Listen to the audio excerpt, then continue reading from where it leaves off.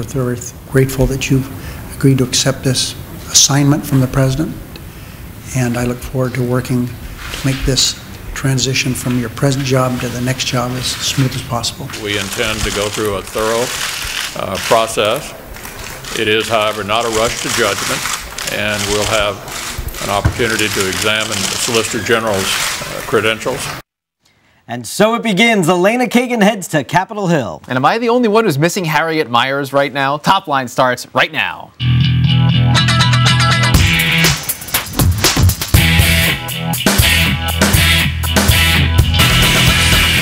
Hello and welcome to ABC News and Washington Post Top Line. I'm David Chalian. And I'm Rick Klein. We're here each weekday bringing you the very latest political headlines, reporting, insight, analysis, everything you need and want to know about politics. And you know where to find us on Twitter. It's twitter.com/thenote.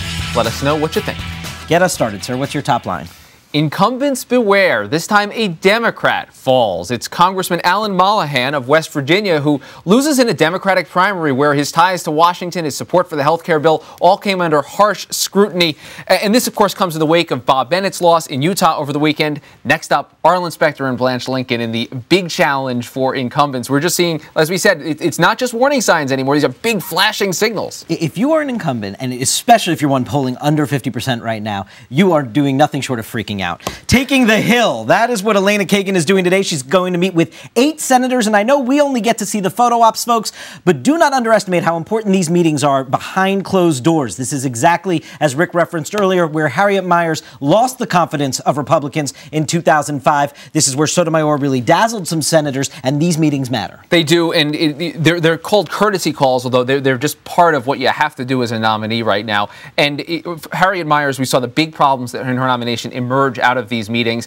Elena Kagan, we presume, will be fine in these kind of conversations, but it is those initial reactions that will be critical. Climate change. One last push for major comprehensive climate and energy bill is going on today. Senators Kerry and Lieberman, but not Senator Graham, are putting forward their proposal to institute a new system that would actually there's some changes to what they had originally discussed because they're trying to take advantage of the headlines a little bit and make sure that states can veto other states' offshore drilling within certain margins. But I got to say, even for the concessions, there's not a lot of people who are giving this much of a chance. There's sort of a wait-and-see approach from Senate leadership to see if something changes in the political climate that can allow this to happen. And they're trying to avoid that cap and tax claim that the Republicans have sort of put on every kind of energy policy coming out from the Democrats. And finally, in the arena, yes, John Thune dipped his toe into 2012 presidential waters last night. He addressed a gathering of state party chairmen at the Republican National Committee annual meeting. He is, of course, the Dragon Slayer who beat Majority Leader Tom Daschle in 2004. He drew no Democratic opponent this year for his reelect. He's got $6.5 million in the bank, Rick, and now he's setting his sights beyond the borders of South Dakota. And it's the John Kerry situation exactly where you're able to reload a little bit earlier than everyone else and do it. And he can sit and wait for a good amount of time. He will immediately be a frontier contender. And he says he really wants to be a national voice inside the Republican Party this year for the midterms. We're going to begin with the Elena Kagan nomination. We taped an interview just a little bit ago with Senator Ted Kaufman, a member of the Judiciary Committee. He's a Democrat from Delaware. Senator Kaufman, thanks much for being here. We appreciate it. I want to begin, obviously, you have been through a bunch of these Supreme Court confirmation hearings on the staff side, working with now Vice President Biden, then Senator Biden. You actually even worked with Elena Kagan, yes. I believe. So when you worked with her, tell us, what did you come to know about her, and does it make sense to you that this is now someone nominated for the high court? Yeah, no, she was special. What we did when Senator Biden was chairman of the Judiciary Committee, Vice President Biden was chairman of the Judiciary Committee, was a senator, every time we dealt with a Supreme Court nominee, and he dealt with just about all the president's sitting Supreme Court nominees, either as chairman or ranking member of the Judiciary, we would bring in an expert on constitutional law. Vice President Biden's an expert on constitutional law. He teaches it, but you really need somebody to come in every moment thinking about it. And we hired different people, and Elena Kagan came in and was on Judiciary Committee staff for the Ruth Bader Ginsburg nomination in '93. She's an extraordinary person. I mean, just right out of the box, you realize that we've had a number in this area. We've had just the best people in the country come and advise us on this, and she clearly is right up there with them. She's just very smart. She's very good at marshaling her arguments. She is very good about organizing her life, and frankly, when she's working on an issue, your life. she's just, right then you knew that she was somebody extraordinary. But Senator, I'd imagine that a nomination like hers would raise particular challenges for a staffer or a member of the Judiciary Committee because she has no judicial record. How does that affect the way that you approach a nominee like this, and is that a relevant criteria in your mind? Yeah. No, I called, and I've been calling for a while, for the fact that we get other than just judges on the court. It's good to have judges on the court, but a Supreme Court, it's good also to have some thinkers, some people that have a different background. We now have 9. If he had not picked Elena Kagan, we would have 9 circuit court judges. That's too many. So I think she's coming on. So that, yes, she has no judicial, she has no decision she's made as a judge, but she has had extensive experience. She has a background. There's going to be plenty of things, I'm sure, for those in favor and opposed to talk about. So I don't see that as being any problem. And I really think it's good that we have somebody with her experience coming on the court.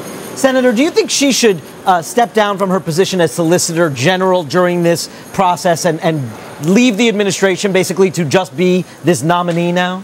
That's a good question. I don't know, and I don't know what the precedent is. That I had not thought of that. That's an interesting thought. I do not. I like this when I speak about something. I like to know what I'm talking about. That I'd have to sit and think about. That's a good question. Senator, there's been some concern, as I'm sure you've heard, on the left about what her judicial philosophy will be like, and some liberals saying, look, we should be able to get a good, solid, dependable vote on the court like conservatives would. What do you say to those critics that you know of her judicial philosophy, that you presume about her judicial philosophy? What kind of vote she'll be like? Well, I mean, it's a good question. I think the fact that she worked in the Clinton administration, the fact that she worked for Joe Biden on the Judiciary Committee, I mean, you get some idea where political philosophy is coming from. But you never know who it is. I mean, after all, John Paul Stevens was picked by a Republican. He turned out to be clearly the most liberal member of the court. So you just don't know that. And I'm not big on that. I mean, I think it's important to have somebody that reflects the political philosophy of the president, especially when the last few nominees has so clearly been picked because of their ideological leanings, that you really need some balance on the court. So I think that's important. I think Elena Kagan will be a great a great Supreme Court justice, and I think she's going to be very smart, and I think there's going to be some decisions she's probably going to make that I may not agree with, but I think she'll be great, and I think she's got the right political philosophy, and I think the president's made a great selection. Senator, very quickly, I want to turn your attention to financial regulatory reform. Last week, we saw this wild ride in the stock market. It corrected itself, but was that inherently a bad thing? And B, is there anything you can do in this bill to make sure that doesn't happen again? Well, what we're going to do, what they say they're going to do in the bill, I had a letter that I sent with Senator Warner from Virginia, giving a whole list of things that we think could be in the bill, to have a study done by the Securities Exchange Commission and the CFTC and what's going on. I think they're going to lean more towards, I think Chairman Dodge leaning more towards having Jack Reed, having some hearings. Jack Reed's a great senator. He's head of the Securities Subcommittee. That. No, I think this is a wake-up call, and I don't know how to say this and not sound like I'm, that I'm good. I don't think I was that good, but last September, I talked about this in a speech I gave September on the floor of the Senate, I talked about this very thing. I testified before the Securities Subcommittee about this very thing with the problems with high-frequency trading and turning over 70% of our trading to these gigantic machines. I've also talked about the problems with we removed the uptick rule on short selling and naked short selling, how short selling can play a role. There's a good indication that was going on. I've also talked about the fact that we've gone from 2 markets to 50 markets, and a lot of these markets are fragmented and do not have any requirement to deal with audit process. Fortunately, I wrote to the SEC last year and said, let's look into market structure, and they agreed to do that. It's just, I would just like us to send us an indication of how urgent this is. It's not. And I think, by the way, I think last Thursday probably did it more than anything I could say or any politician could say. I think the SEC's gotten the message. We cannot have this happen again. Senator, before we let you go, thoughts and prayers today with Beau Biden. I'm wondering if you've been in touch at all with Beau or the Biden family. If you've heard any updates on his condition. No, I think he's fine. I think anytime you have a stroke, it's a serious thing. But I think he will come through just fine. Thank you. Hey, Senator, you going to miss this job when it's over? I'm really going to miss parts of it, but there's loads of it that I'm not going to miss. I kind of did this. I was here for 22 years. it was a great, wonderful opportunity. But I said right from the beginning, this is not. I'm 71 years old. You know, I mean, it's time to get some new young people in here and do the job. Senator Ted Kaufman, Democrat of Delaware. Thanks a lot for being with us, sir. Hey, thanks, David. Thanks, Rick. Appreciate it. Take care.